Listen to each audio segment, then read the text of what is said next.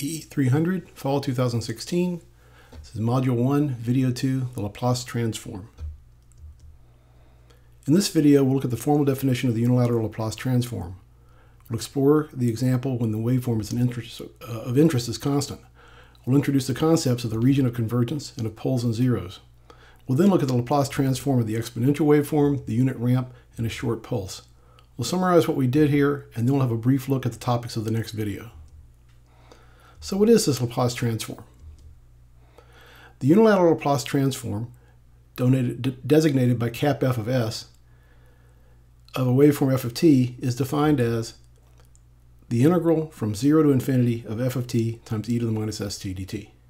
S equals sigma plus j omega is a complex variable called the complex frequency. J is the square root of minus 1. Since s is complex, so is e to the minus st, which is e to the minus sigma t times e to the minus j omega t, which is e to the minus sigma t times cos omega t minus j sine omega t. Even when f of t is real valued, cap f of s, the area under f of t e to the minus st between 0 and infinity, will be complex valued. Unilateral means that f of s only depends on the values of f of t over one side of the real variable t. There's no information about f of t for t less than 0 in the unilateral Laplace transform. Let's take a quick look at the properties of e to the minus st. The complex exponential e to the minus st has a real part, which is e to the minus sigma t cos omega t, and an imaginary part, which is minus e to the minus sigma t sine omega t. Here we show the real part of e to the minus st for 6 different values of s. When the real part of s is positive, e to the minus st is a growing waveform. When the real part of s is positive, e to the minus st is a decaying waveform. When e to the minus st has 0 real part, the waveform is a constant amplitude, even when it has an oscillatory component. So whether the Laplace integral has a finite value depends on the real part of s. Consider the Laplace transform of the constant waveform f of t equals 1 for t greater than or equal to 0. Plugging this into the Laplace integral, we get integral from 0 to infinity of 1 e to the minus st dt. Since e to the minus st blows up for real part of s less than 0, and since e to the minus st is constant for real part of s equals 0, the integral is only finite when e to the minus st is decaying, that is, when the real part of s is greater than 0. In that case, the integral of e to the minus st is 1 over minus s times e to the minus st, evaluated as the limits of 0 and infinity. At the upper limit, when the real part of s is greater than 0, e to the minus st goes to 0. At the lower limit, e to the minus st is equal to 1. So the result is the integral evaluates to 1 over s as long as the real part of s is greater than 0. We call this region in the complex plane where the real part of s is greater than 0 the region of convergence. And we can indicate that on the s-plane by hatching in the area of the region of convergence.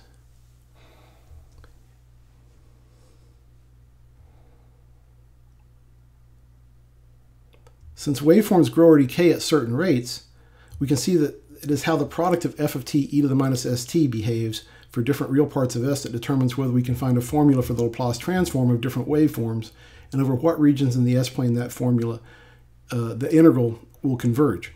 For f of s to be finite, we need for the product of f of t e to the minus st to go to 0 as t goes to infinity, which means that when f of t is constant, e to the minus st has to be decaying. When f of t is increasing, e to the minus st has to be decaying faster than f of t is increasing. And when f of t is decreasing, then e to the minus st can be growing, but not as fast as f of t is decreasing. Since e to the minus st decays faster than as the real part of s gets bigger, then the region of convergence will always be to the right of some smallest value of s, where the real part is more positive than the value for which the Laplace integral converges. That means that the region of convergence will always be a right half plane in the s-plane. If f of t is 0 over a finite interval, if f of t is 0 except over a finite interval, then the Laplace transform will be finite for all finite values of s. We call the value of s that makes the formula for f of s blow up a pole. and we denote it on the S-plane by an x. The region of convergence, since a pole can't be in the region of convergence, since f of s is finite in the region of convergence, so the region of convergence must be to the right of the rightmost pole. We call the value of s that makes cap f of s go to 0 a 0, and we denote that on the S-plane with a 0. The Laplace transform of 1 over s has a 0 at infinity, and we don't show that on the finite S-plane. The S-plane with poles and zeros indicated is called a pole-zero diagram. It's also called a pole-zero map. Since the region of convergence is to the right implicitly of the rightmost pole, we don't have to show that on the pole-zero map. Even though the region of convergence indicates the values of s where the Laplace integral is finite, our formula for cap f of s is valid over the entire S-plane except where there are poles by a property of complex variables called analytic continuation, and that's beyond our scope here. Something else to note, the Laplace transform only depends on the values of f of t for t greater than or equal to 0. We can't distinguish among the Laplace transform of any of the waveforms shown here where f of t is equal to 1 for t greater than or equal to 0, no matter what f of t does for t less than 0. We only use the values of f of t for t greater than or equal to 0 in our Laplace transform. That's what makes it the unilateral Laplace transform. Let's work another example, this time the case of an exponential waveform. Let's start with an exponential that's decaying with a real valued rate minus alpha. Here's the exponential f of t equals e to the minus at for t greater than or equal to 0. When alpha is a real number greater than 0, that's a decaying exponential. We plug f of t into the Laplace transform integral, add the exponents of the multiplied exponentials. This time, as long as the real part of s is greater than minus alpha, the integral will be finite. So we bring minus s plus alpha into the denominator of the integral and evaluate it to the limits of infinity and 0. The pole-zero diagram, the pole-zero diagram has one pole at s equals minus alpha, so the region of convergence will be to the right of that pole. There's also a 0 at infinity, not shown. We can generalize this to the complex exponential with a complex frequency s0. This time the integral will converge as long as the real part of s is bigger than the real part of s0, resulting in cap f of s equal to 1 over s minus s0 with a pole at s0. This is the general case for complex valued s0, but it's shown here for s0 equals minus alpha plus j beta, where alpha is equal to 1 and beta is equal to 2 pi. The real part is a cosine with a decaying exponential envelope. The imaginary part is a sine with a decaying exponential envelope, decaying at the same rate, oscillating at the same rate.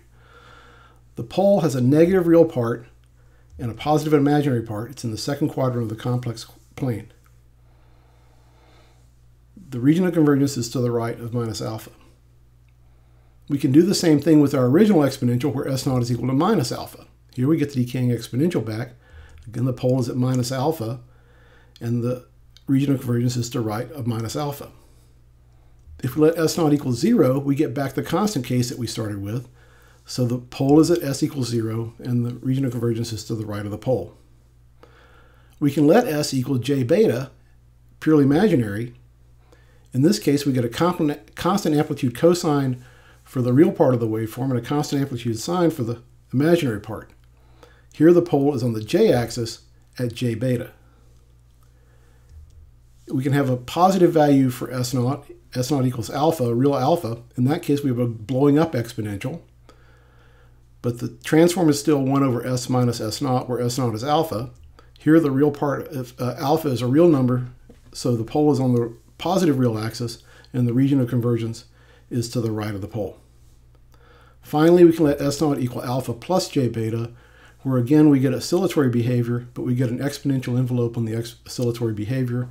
Here the pole is in the first quadrant at alpha plus j beta. In every case, the location of the pole tells us the value of the complex frequency exponential. This is one of those facts you should drill deeply into your knowledge. The poles of a Laplace transform tell us about the signal it's a Laplace transform of. Let's shift to another waveform of interest, which is the ramp. Let's review here, when f of t is an exponential, whether it's real valued, complex valued, it's growing, decaying, constant amplitude oscillation, or just a constant, the location of the Laplace transform pole tells you the rate of the exponential. Now let's look at the unit ramp. This is f of t equals t for t greater than or equal to 0. To find its Laplace transform, we have to use integration by parts. Identifying u as t and dv as e to the minus st dt, then the Laplace transform integral becomes the product of t and 1 over minus s e to the minus st, evaluated to limits infinity and 0, minus the integral from 0 to infinity of 1 over minus s e to the minus st dt. The first term vanishes at the upper limit if s is in the region of convergence, because e to the minus st goes to 0 faster than t goes to infinity. The lower term vanishes because t equals 0. The integral is the same as the integral we did for the constant waveform, and it's equal to 1 over s, so cap f of s equals 1 over s squared as long as the real part of s is greater than 0. We say that the Laplace transform of the ramp has a double pole, or a second order pole, or a pole of multiplicity 2 at s equals 0. We indicate the pole location using the x. We put an arrow from the pole to the pole order in parentheses to the pole. So here we put 2 pointing to the pole at the origin. There's also a double 0 as s goes to infinity. As a preview of coming attractions, note that t is t times 1, and that the pole for the Laplace transform is t is the square of the pole of the Laplace transform of 1. When you have a pole squared, it means multiplying by t in the time domain. Now let's look at the short pulse. In certain cases, like the waveform being a short duration pulse, then the Laplace transform will exist for all values of s. Consider the waveform that is 1 between 0 and 1, and 0 for values of t greater than 1. The Laplace transform is a finite integral from 0 to 1 of e to the minus st, which is just 1 minus e to the minus s over s. Here we see that we sometimes have powers of e to the minus s in our Laplace transforms. We can think of our waveform as a constant less a delayed version of itself. We'll see that when we have powers of e to the minus s in our Laplace transforms, it means something's been delayed. The integral should have been finite, but it looks like it has a pole at s equals 0. So why is that? Let's see if there are any zeros in cap f of s. For a function of s written as a fraction, a value of s that makes the numerator vanish will be a 0. Are there values of s that make 1 minus e to the minus s vanish? We know that e to the j 2 pi k, where k is an integer, is the same thing as 1. So if we replace 1 by e to the j 2 pi k, we can see that f of s has an infinity of zeros at integer multiples of j 2 pi. So what happens at 1? At s equals 0, where there's both a pole and a 0. The pole at 0 and the 0 at 0 cancel each other out. And what's the value of f of 0? We can approximate e to the minus s as 1 minus s using a Taylor series. So near s is approximately equal to 0. In that case, that means that cap f of 0 is equal to 1. The short pulse has no finite poles. It has zeros at integer multiples of j2 pi, except at the origin. There are poles at minus infinity, and the region of convergence is the entire finite s-plane. So in this video, we've introduced the idea of the unilateral Laplace transform. We've found the Laplace transform for constant exponential, complex exponential, ramp, and short pulse waveforms.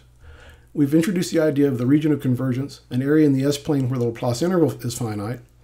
We found the poles of cap f of s, the values of s that make cap f of s go to infinity. And we introduced the idea of the zeros of f of s, the values of s that make f of s equal to 0. For an exponential waveform, we found that the pole value is the rate of the exponential waveform. When the waveform was a ramp, it had a double pole, and we introduced the idea that multiplying by t in the time domain gives the square of the pole in the frequency domain. And then we had the short pulse that only had zeros and had a region of convergence that was the entire finite s-plane. In the next video, we'll develop the properties of the Laplace transform, including linearity, the delay property, the multiply by an exponential property, the differentiation property, the integration property, and the multiply by a ramp property.